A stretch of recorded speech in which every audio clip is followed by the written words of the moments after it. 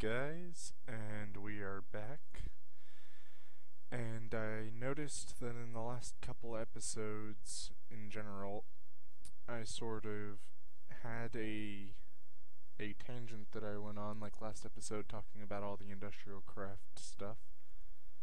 Sorry if my computer is running a little slow. It seems like it is at the moment, but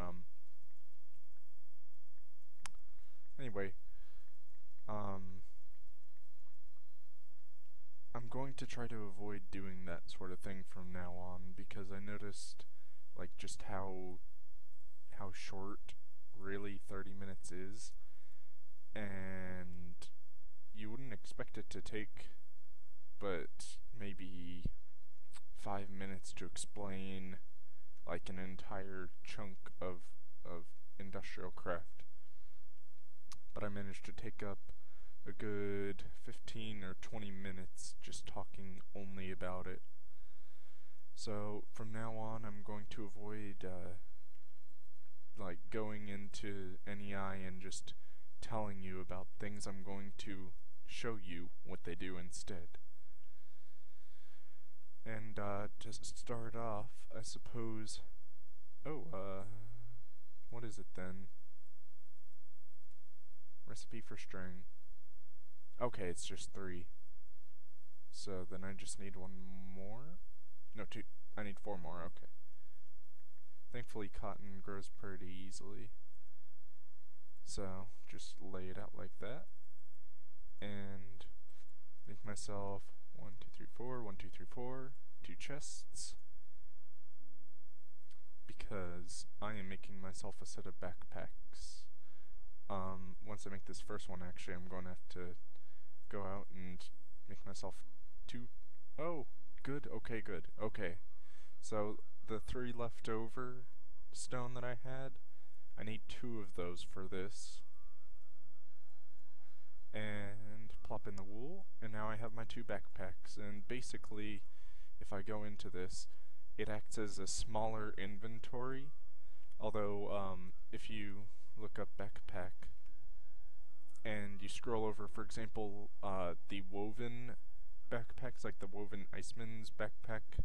I assume that's just for collecting snow and such, but as you can see the difference, the woven one holds 3 times as much.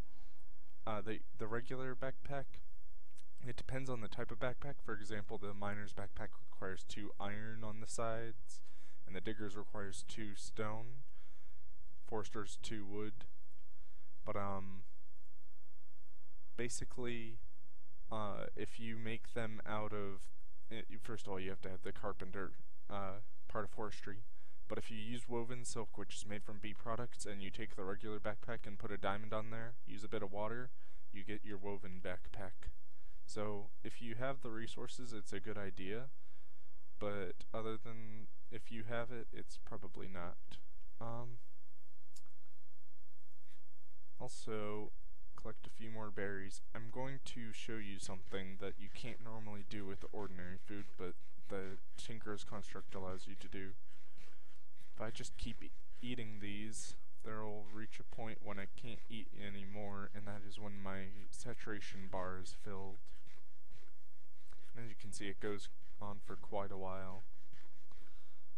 So it took me, let's see, I had 7 or 8 in the other, and I just took another 12, so I took about 20 berries, 21, because I just ran out of a little more hunger. And also I've been, yeah, I got all those off camera. That way you wouldn't have to see me doing this, but I'm trying to get myself a full stack of berries. Also, these bushes, like the bushes themselves, keep growing on top. They grow pretty quick. But yeah, once I get a whole stack of them here, it is off for real to go mine. Because, as you saw last time, I just sort of went along and got a bit of coal and such, and that is definitely not what I want to do. I want to go into the deeper parts of the underground. Also, I gathered a bit of wood earlier. As you might have seen, I had I think it was around 10 last time, and I managed to gather a few more trees, and I planted some. Also, while I was down in that area, oh, it's turning night. But while I was down in that area, down there, oh, hello, guy. I managed to start a sugarcane farm, although I don't think I used any of the sugarcane up here, actually. Well, scratch that, I didn't have any to begin with, so I guess just as well. But yeah, I'm going to bring, first of all, I'm going to deposit that, and next I'm going to make a pattern. Takes a whole 2 pieces of wood, just as in logs, to make a single pattern. Thankfully I only need the one. Oh yeah, I'm going to need to place this back down first. See if, yeah, there we go, sleep. No more mobs. Yeah, I noticed that too. I noticed that when I was in the night, that I was just sort of doing that for absolutely no reason when I got on this time, because I figured out that, you know, hold on, need some cobblestone. I figured out that I already had an entire bed made, so I didn't need to, you know, cower in fear. Nope, get up there, okay. Gonna have a stone shard left, but I don't mind that. And then this guy and this guy. Crafty shovel. And this guy helped me, and bring this guy along. I would make an axe to chop down this table here, but it's just an extra inventory space for a little bit of time, essentially. Let's see. Where should I actually start mining? I suppose down there. It might be a little dangerous, but once I get into the earth, it won't be. So, boom. Actually, I should, yeah, there. That's where I want it. And up here. I should also be carrying a sword, but I don't, like I said with the reasoning behind the axe, it's just an extra inventory space, and I can easily run from mobs. So I will get myself a mine shaft going. See if I can run into any caves as I go along here.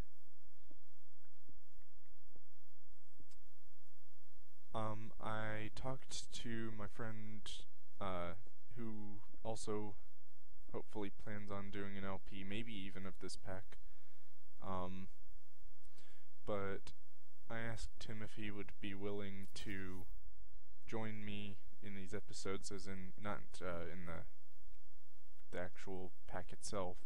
He can do whatever pack or whatever map he wants, but I was talking to him to see if he would do some Steam chat with me, help spice up the commentary for these episodes, hopefully as well for Pokemon, but I want him mostly on this because he hasn't hardly played any mods, and oh, I need this in resupply mode. If you don't know how I'm doing this right now, changing that little icon on the bag, shift right click, this is resupply mode. So basically if I have one piece out here, 45 in here, just refills it. Anyway, only that one stack though. But especially on these parts, like when I'm going down to mine, there's no real commentary, and that's why I do the time lapses while I watch a video, for example. And I was wanting to see if he would be willing to do that, because he's a new player to all these packs, and I figured, hey, why not teach him at the same time that I get a little bit of better commentary. So he wasn't able to do it today, nor Friday, tomorrow, the day after tomorrow rather, but he will be able to do it hopefully over the weekend on Sunday. Sunday. Other than that, I suppose I had an interesting day. Not much happened, but it was interesting. Uh, I was jogging the other day, and all of a sudden, I just got some soreness in my legs, and I don't know where it came from. I don't know if it's just a muscle cramp or if it's just something like shin splints, but I don't know. It's just unusual. Um, I'm honestly not sure what to talk about because, I am new to Let's Playing, and this is technically my first, if you consider it a continuation from the Direwolf 20 pack Let's Play. So, I suppose I can just state the obvious. I haven't run into anything thus far. I can't foresee ever running into like iron ore or anything for, I'd say, probably another 50 Y levels. Thankfully, I am digging this one by one right now, so I don't have to worry about that for too much longer. Also, if you notice on the map, just to the north, it is a jungle biome, technically. It's like some sort of tropical biome, not like the other one, but I'm pretty sure it still contains jungle spiders, so as much as I can, I try to stay away from it. Because those things, I'm telling you, those things are like the creation of the devil himself. I think it may be Natura actually that adds them, but I don't like them at all. They just sort of pester me and, kill me, making an annoyance. I can't tell if that's a hole in the wall. He sounds like he's right over there. I can't tell if that's a hole in the wall or if that's a dungeon. Hopefully it's the latter, but you never know. Is this a cliff? Or am I just digging through a patch of dirt? Sounds like right there. Oh, I heard the cave sound, so no doubt I'm next to a cave. Probably better that I should have taken a sword, but it's to my left. Thank goodness for stereo sound. Lets me detect things like those minute differences.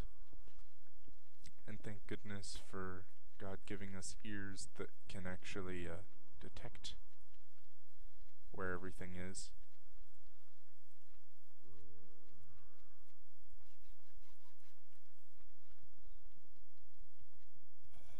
Alright, let's keep going. So far the only thing that's in my miner's backpack is some coal. But it is something. Oh, I thought that may have been a cave. It's just slightly darker, light level. Also, I cannot dig through that amber.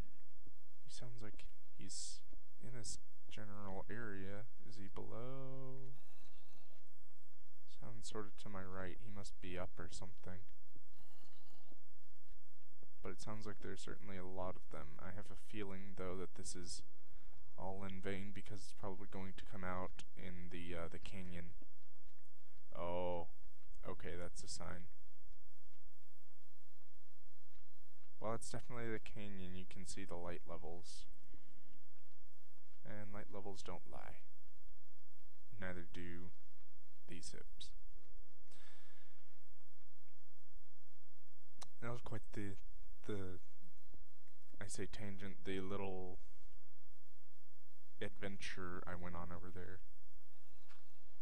But I suppose it's time to get back to pressing matters like getting iron, which of course I'll quickly run through due to GregTech rebalancing. Because every machine in GregTech, or in IC2 technically, let me see if I can actually input this directly at mod.ic. Okay, I guess I works. I think IC2 is the only one with an I in it. It must be. But also obsidian chests. The upgradable chest mod is amazing. I'll have to get into that to preserve the amount of wood I use. But things is even as simple as an electric furnace comes from this automatic e-furnace electronic circuit, which doesn't require forced metal. It requires a refined iron plate to refined iron to iron, in other words. And this macerator, oh gosh, I don't like this. But in general, you're going to need a machine block or some sort of machine hull, like this aluminum or a steel one, I don't know, any of those. But it requires, first of all, a wrench, which requires some metal, but it also requires plates, just as the machine block does. It requires refined iron plates, which is 2 refined iron each. That's 16. That's a quarter stack of iron for one, I suppose 1/9 in most cases of a machine. Generally, though, the other parts of the machine are less expensive. I'm surprised I didn't get ambushed immediately, considering... Oh. Okay. I'm not even all the way down. Also, I think I might get ambushed, but I saw some water down there, so yeah, it looks too low for them to jump. Okay. Yeah, most likely once I do get a bit more wood, the first thing I'm going to make is a rapier, so I can deal with some of these mobs. Oh, he could get up actually. Right there. Try to block him in. There we go. Can't block you in, nor can I dodge / block you. However, it can just blow you up in the water. There. Only half a heart of damage, that's good.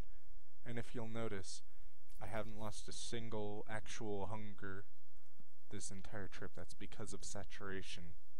I ate those, I'd say, like 12 or so, extra berries that didn't technically do anything for me. But, they didn't do anything to increase my hunger bar per se, but they did actually increase the max amount of hunger I have, technically.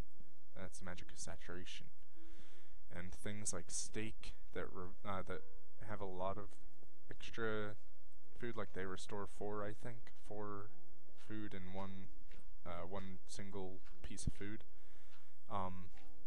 Things like that will generally fill up your saturation much quicker, but you can't eat when you're full, technically, except with berries. I like those natural textures, they look pretty cool. But yeah, as you've noticed, I haven't gone on any particular branches, like I haven't talked solely about industrial craft or anything like that, so far I'm doing better than I was the other episode, and actually most of the episodes I've done so far, at least that I recall, because it seems like in the 30 minutes I hardly get anything done, and if I were to watch my own LP of that, I personally wouldn't watch it, because if you're not going to do much, what's the point in watching? Like, you're just going to be missing out on a tiny bit.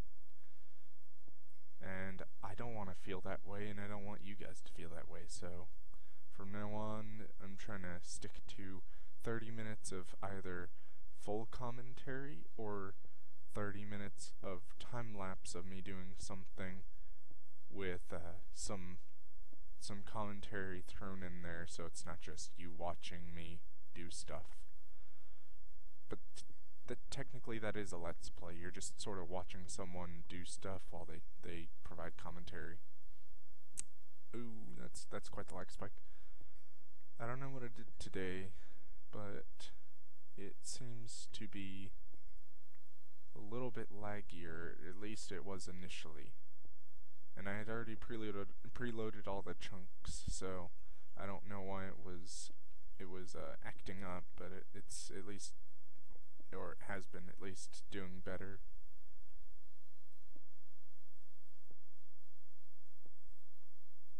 And now I don't like leaving the small hole that I did in there because mobs will generally spawn in there.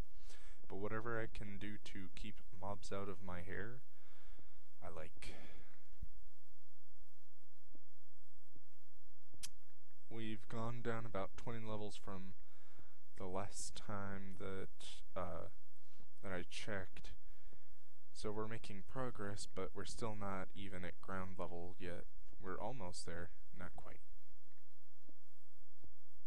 I want to say sea level's about 70 or so blocks. We're like halfway there, or at least from where we were from.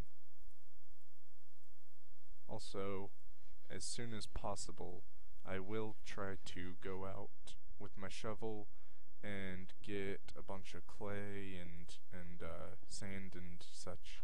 Try to get myself a smeltery and some coke ovens, because I did already start that sugarcane farm, however small it may be. So once I get a coke oven, then I can start doing the real work and stop using my precious coal, because coal coke is actually I want to say it smelts half a stack actually, but the sugar coke which you get from doing the sugar charcoal, in fact I'm not even sure that it's like that anymore. Sugar coke, no, it's sugar charcoal, so I can just send the sugar through twice, but I can use that, and as opposed to where in the Direwolf 20 pack where they rebalanced it to only smelt the equivalent of half a coal, in this one a sugar coke is equivalent to a coal. So I can, in fact I think, 2k EU, 2000 EU. That's why it's sugar charcoal. It looked like coal coke. So I'm going to look up coke. The cactus and the sugar coke are the same, but cactus is harder to farm because you can't place them directly next to each other, and you'll generally lose a good portion of your cactus just because of cactus itself. But coal coke is 8 times as efficient. Oh, okay, so that smelts a stack then. And if I look at coal, keep in mind that the sugar coke was 2000 EU. Maybe they put that rebalance in here, actually, because I thought it was the same as coal. I knew it at least smelted as much as coal. If that's the case, I guess I'll just have to live with that, or alternatively I could try to find where in the configs that is, cause I can't see the mod, unfortunately, but if I were to go into Direwolf 20 and do a bit of snooping, I could find which mod adds the sugar coke. I have a feeling it's Railcraft, because it introduced the idea of coal coke. But there should be a thing in the configs. I can probably just change that to be the way they were, because I'd much rather have it that way. Let me know if you want to. Let me know if you want me to do that, because I certainly can. It doesn't seem too hard. I just need to find the value.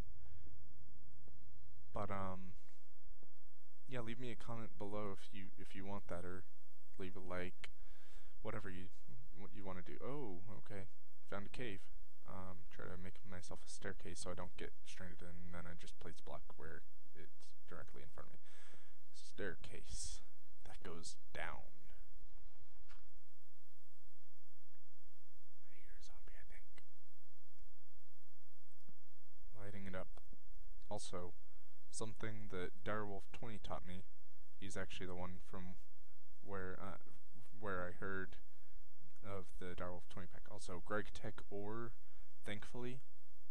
GregTech does affect the spawning of minerals. Like this iron, you would ordinarily see maybe a grouping of 3, this 3, but 2 high. But now with GregTech, it sort of randomizes it, and it places them places a larger amount, generally 2.5 times the amount of ore in one vein. But back to Direwolf. Copper. Slightly different shade from the newer copper, but he taught me a tactic that I really like for placing torches. What you do is, it doesn't have to be the right, but he did it the right, and I learned it the right, so I do it on the right. But what you do is you place all your torches on one side of the cave, and at least like on the wall, that is, and you'll never get lost because you can always just go back to the way that they're on the opposite side, and you'll find your way home. The only exception, which is easily amended, is if you're in some sort of, let's say you're in a ravine, and it's a wide ravine, so that you can't just place them strictly on the walls, otherwise things will spawn everywhere. Well, the amendment to that is you can place them on the floor, but make sure you have a steady amount on the wall. The wall you want, that is. In my case, the right wall. And thus far, I haven't ever gotten lost, except when it turns into a Y intersection, and then I have to check for a second. Like, I have to be like, okay, which way is it going, left or right? And then I know from there. And as you have noticed, I am now technically underground. I passed it by a couple of levels, it seems. And so I actually found a cave that's technically a cave. And as such, tons of ore has been bestowed upon me. And of this I am very thankful. Oh, and also, a thing to note, I have run out of saturation. I've run into 2.5 of my hunger thus far. A bit of aluminum, can't mine it, dang. Gotta get that iron smelted up. Also, here's something else GregTech changes. You know how you're used to just 3 iron ingots, 2 sticks for your typical iron pick? Well, no more with that. GregTech rebalances that. You now need some sort of hammer, some sort of file, and then you need a plate and 2 iron ingots. So it's now 4 iron ingots plus whatever you make the hammer and the file out of. But with Tinker's Construct, you just need your smeltery, thankfully. It's all that keeps me sane with GregTech, because it lets me make my tools however I want without worrying about making plates. And I think the same applies for things like steel picks. Let me check. Yep. As far as I know, all the metal picks require 1 plate, 2 of the ingot, 2 sticks, and a hammer and file. Also, for the hammer and file, I should note that depending on the type, it goes in order from iron to bronze to steel to tungsten steel, just as it actually scrolled through. I like that. I wasn't controlling that, but basically it's also an order thereof of difficulty. Makes sense. You want the harder materials to be the ones you get more use out of. And so they double, except for tungsten steel. Tungsten steel is 10 times the previous, as opposed to half, or 10 times as opposed to double. So iron is 128, bronze, 3 copper to 1 tin is 256. Steel, which is technically coal dust and iron in a blast furnace, also can be done with railcraft in a blast furnace. But it is twice that, 512, and then finally tungsten steel, which requires tungsten and steel, hence the name, in a vacuum hardener after it's been smelted. Place this down, I guess. But it has 10 times, so it's 5120. So as you can imagine, you get quite a bit of use out of that, although I don't honestly see a use for the hammer until you get really late, because, or technically, like, the tungsten steel is what I'm specifically talking about. Like, I can understand bronze, maybe steel, and iron. Also, oreberry bushes, yes. Grow some ore. But I honestly don't see the use until later game when you make the huge multi-block structures with GregTech, such as the large steam turbine, which occasionally require some maintenance. And that's something cool to me about GregTech. It gives you something to do with your machines. It's not just plop and go, but then again, it's also something that's not necessarily the best, because you do have to keep up on that. And I don't, as far as I know, you can't just program a turtle to know when it's time to repair. Although, for all I know, you can. Or at least it would be good if you could have some sort of open peripheral. I think that mod's in this pack, I'm not sure. But open peripherals is a cool mod, lets your turtles do things that they ordinarily wouldn't, or couldn't. Or at least detect things like that. People are texting me. My pants are vibrating. It's just astounding. Like, as you noticed, I've been mining for quite a while. The only thing I've gotten in my inventory, only because it hasn't been collected by the other stuff because it doesn't belong there, is the one slime ball, gelatinous slime. It's not technically a slime ball. A copper oreberry and a copper oreberry bush. That's because everything thus far has been going into my backpacks. See, I've been collecting all of my cobble in here, and all of my mined resource. Look at all that coal. Dang. I've already got a whole 3 stacks of coal, a couple of Certus quartz, some copper, and some iron. And the further we go down, like, copper is very common at higher altitudes, but the farther we go down, we'll run into things like tin, silver, lead, all those that you might be used to if you've played mods, or maybe even just seen my Direwolf 20 Let's Play. Because I think I delved far enough into the world that I managed to find some.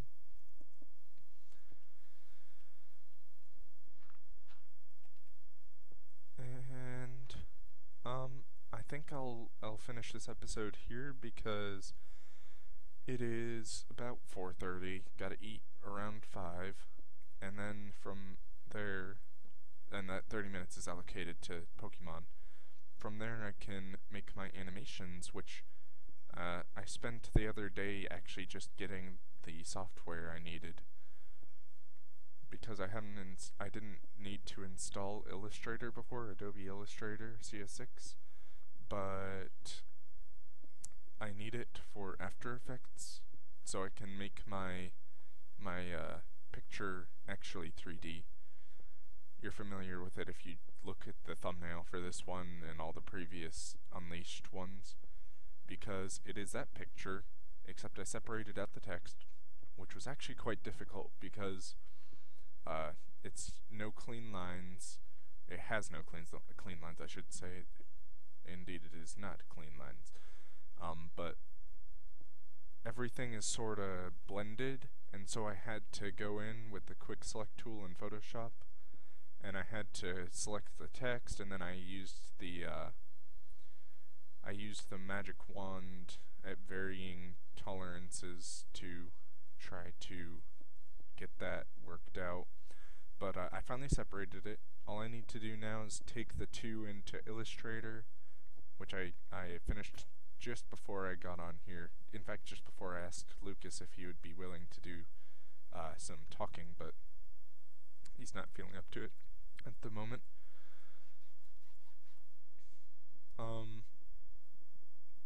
But yeah, once I convert those, it will no longer be a bendable thing in Raytraced 3D in After Effects. It will finally, oh, by the way, that was tin. Tucking without thinking.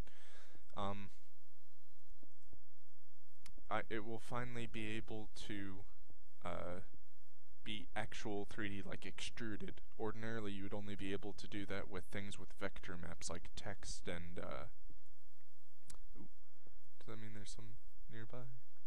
Maybe not. Vector mapping like text and some symbols and such, but nothing as complicated as an image. That's what I have Illustrator for. And so, oh, what's that on my map? Those are little, like, pockets.